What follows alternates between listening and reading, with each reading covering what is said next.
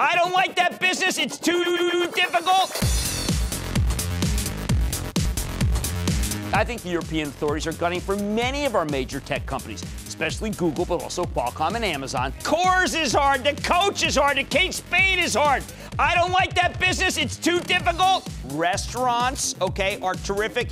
And healthcare cost containment, fabulous. I really, really like that whole Enbridge outfit.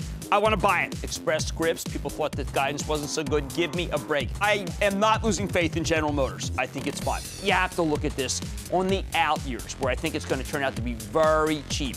That's how you have to think if you're investing in biotech. I think AT&T's fine. I do prefer Verizon. Is Microsoft overvalued now? Not unless you somehow believe that 16 times earnings is expensive. There are plenty of other stocks that are powering the Nas higher, namely the biotechs. You talk about Gilead, Amgen, Celgene, Biogen, Regeneron. We think the world of them, and I got to tell you, my take is it's not done.